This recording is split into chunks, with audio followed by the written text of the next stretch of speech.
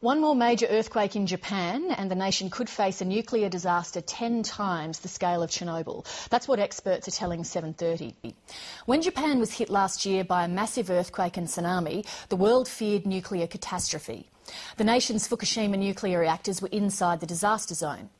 We've not heard much about them for a while, but the danger certainly hasn't passed.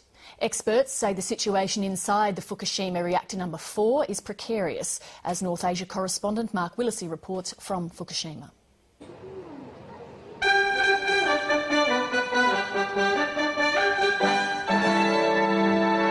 It's said fortune favours the brave. And after enduring an earthquake, a tsunami and a series of nuclear meltdowns, the people of Fukushima reckon they're due for some luck. For 13 months, this track was idle. Horses and people kept away because of the fear of radiation. But today, Fukushima is out for a flutter. So is this a sign that Fukushima's luck is turning? Possibly. But few here actually realise that a few kilometres to the east is the spent fuel pool at the Fukushima nuclear plant, containing enough nuclear fuel to spawn a catastrophe to dwarf Chernobyl. In the gloom of this pool are 1,331 highly radioactive spent nuclear fuel assemblies, each containing dozens of rods. The spent fuel pool number 4 at Fukushima, based on my sort of calculations, contains roughly 10 times more cesium-137 than released by the Chernobyl accident. It's also clear from this footage that the pool is littered with debris from last year's disaster. The nuclear fuel in that pool is 2.5 times what's needed in a reactor core. It contains 5,000 times more cesium than was released by the Hiroshima bomb, and the pool is just hanging there. We don't know when it could collapse. This is where the pool sits, 5 stories above the ground next to the reactor. That is how things are supposed to look. This is how the reactor building looks now, after a hydrogen explosion blew it apart.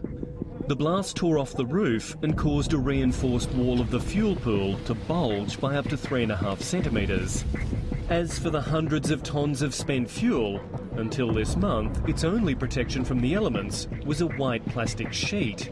Some nuclear experts warn Japan is literally playing with fire.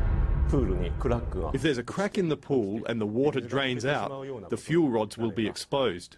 It will then be impossible to cool the fuel. So if an accident happens, 10 times more cesium than has already been released by the Fukushima meltdowns will go into the atmosphere. Depending on which way the wind is blowing, Tokyo could become uninhabitable. Hiroaki Koide is a senior nuclear reactor engineer at Japan's prestigious Kyoto University, and one of the experts raising the alarm. As soon as possible, those fuel rods should be removed. Earthquakes are striking almost every day around the Fukushima plant, so I'm praying that a big one won't hit. This warning is echoed by international nuclear safety experts, among them Robert Alvarez, a former advisor to the US Secretary of Energy. You have a very, very large concentration of radioactivity where the only thing that keeps that radioactivity from being released through a catastrophic fire is a pool of water. That pool is 100 feet off the ground in a structurally damaged building in a high-risk earthquake zone. I mean, what more can you be worried about? But the operator of Fukushima, TEPCO, brushes all this aside, arguing that despite being open to the elements and in a damaged building 30 metres above the ground, the pool is safe. We checked its condition the other day, and although there is a bulge in one wall, we don't think this will have any effect on the soundness of the pool or the building. We believe both can withstand a large earthquake. And on the matter of removing the fuel rods, TEPCO appears in no great hurry.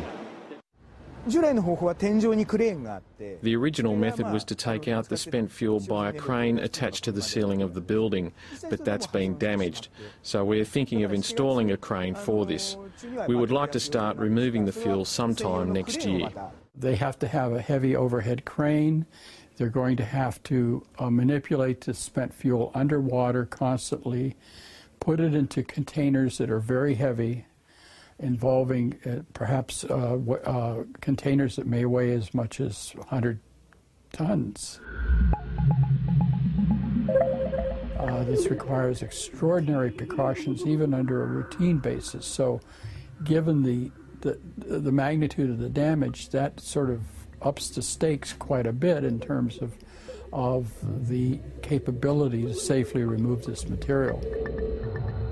Ever since the meltdowns, TEPCO has maintained a veil of secrecy over what's happening at Fukushima. But one man has managed to penetrate it.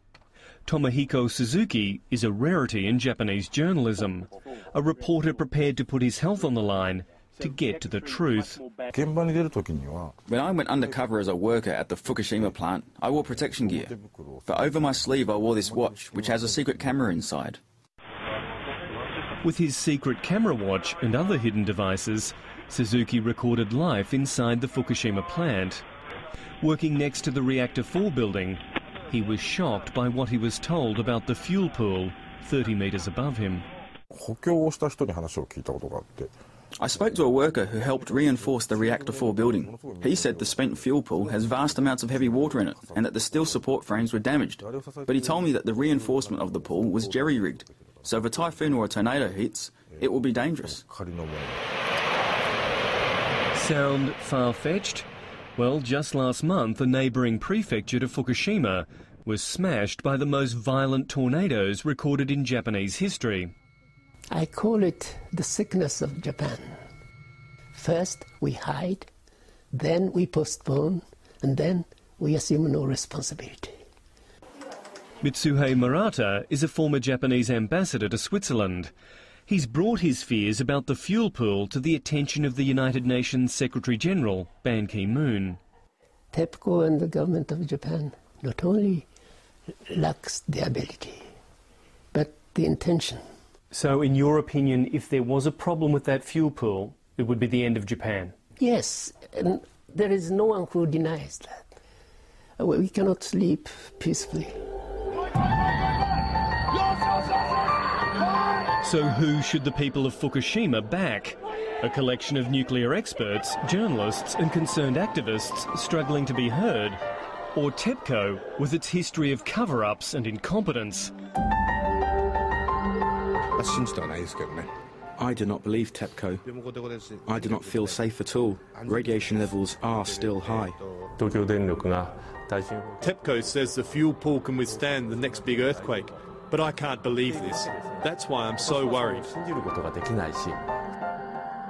Nothing like this has ever happened before, and we are sort of charting unknown waters here, and this is a problem that if such an event were to occur, it would be of an international dimension.